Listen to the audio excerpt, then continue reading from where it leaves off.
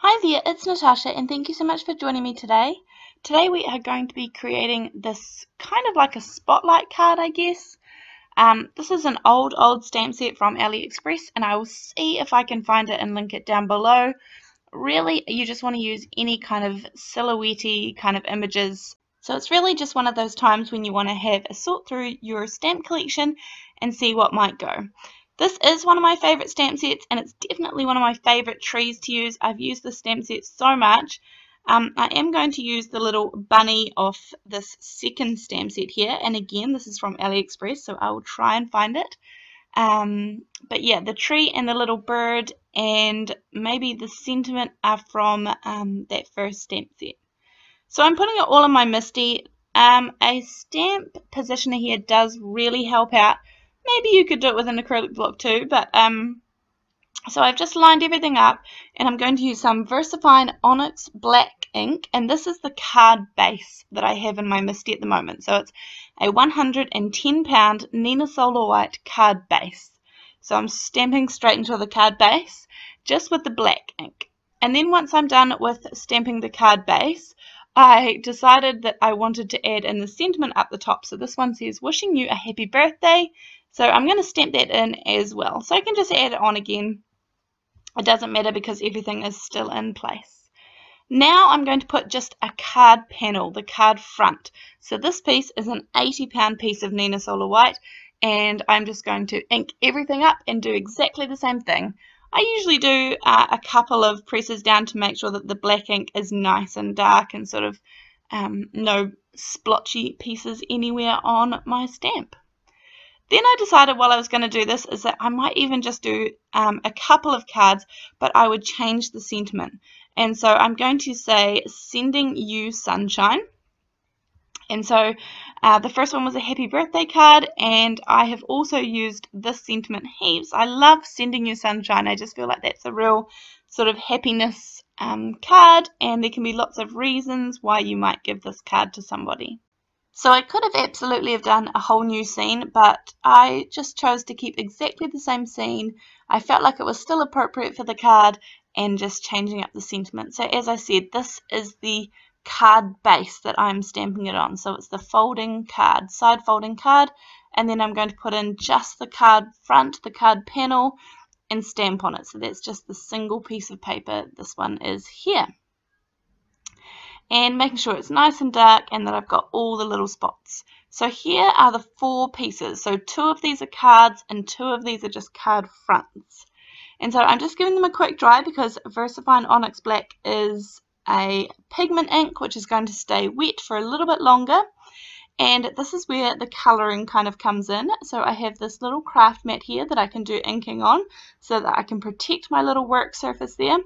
And I was thinking about which colours I want to do, and so I'm going to pick this happy birthday card first, and all I need here is the card front. So I'm going to use some tumbled glass and some salty ocean to kind of create the upper part of this card, and spraying a little bit of water.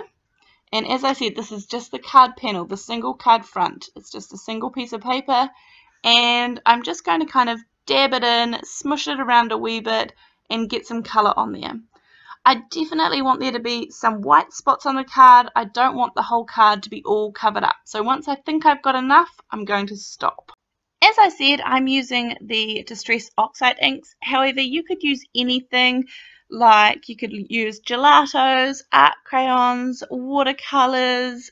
You could just water down normal paints, acrylic paints. You could use like even things like Inca Gold or Zig markers. You could use anything that you can kind of water down and create this effect. You certainly don't have to use the oxide inks. Even the Distress inks, any dye inks you can kind of water down, it would all look great. Moving on to the Sending You Sunshine one, and I want this one to be slightly brighter colours. So I'm using some worn lipstick, some spiced marmalade, and some squeezed lemonade to create this card. And this card, what I was doing is kind of sticking my finger in each colour just to kind of take away the harshness of where I had put down the ink pad. I found that if I did it just straight off, it kind of left some of those lines in. So So I found that if I used, kind of put my finger in it a little bit, I got much softer lines, which is what I was after. And with this not being watercolor paper, this is just normal paper, I don't want it to get too wet, so I am dabbing a little bit off with a paper towel, just some places that I got lots of ink and kind of water on there. So that's what I'm ending up with, and I'm going to use a heat gun to dry these. You could definitely leave them to dry naturally, but I'm impatient and my crafting time is always super limited. So I have my pieces here, and I have these rectangle stitched dies.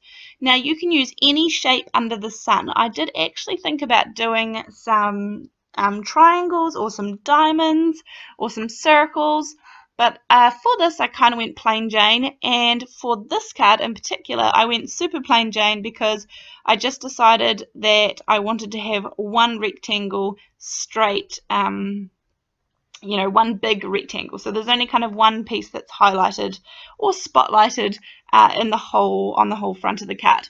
So this was kind of my safer option, and then my other option was I had a little more fun with.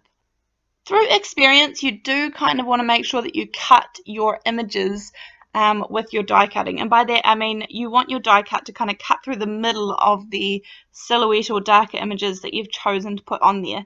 That way it kind of does give it a really cool effect rather than kind of missing all of that and the color just starts. So you really get the cool effect from the images being cut.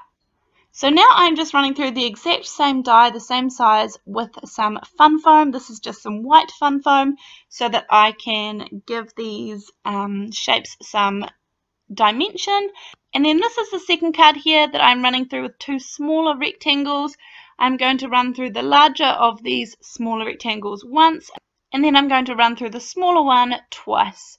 And as I said, I am trying to cut the images in half. So I cut the bird, just his tiny little tail off, and then the bottom of the tree and the bunny, and then the top of the tree with the last one. And again, doing exactly the same thing where I am running the same shapes through with some plain white fun foam so that I can give them some dimension. And once I have that all done, I'm ready to kind of put all my cards together. This is kind of the last part. I'm just using some liquid glue, but you could definitely use double-sided adhesive. Now, when you run through fun foam, it's going to be the same size as the shape, obviously. So I'm just using some scissors to trim it down just roughly.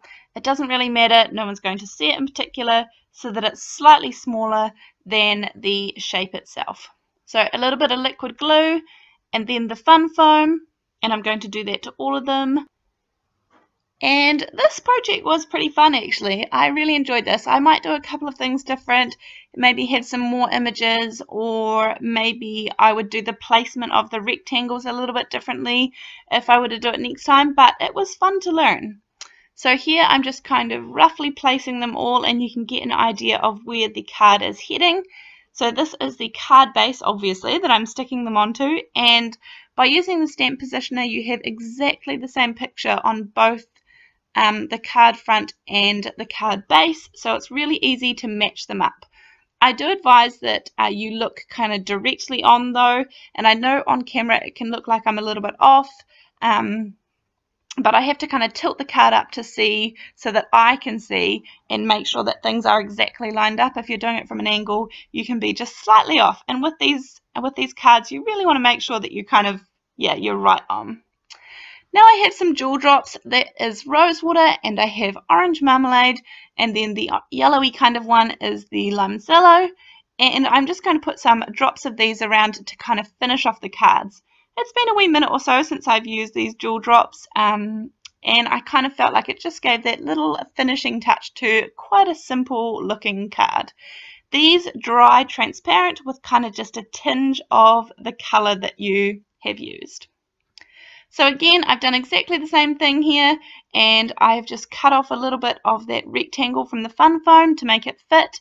And then this one in particular, you really want to line up really well because it has the words have been cut in half, and you want to make sure it's really easy to read. You don't want to make it difficult or look like you've missed a couple of letters.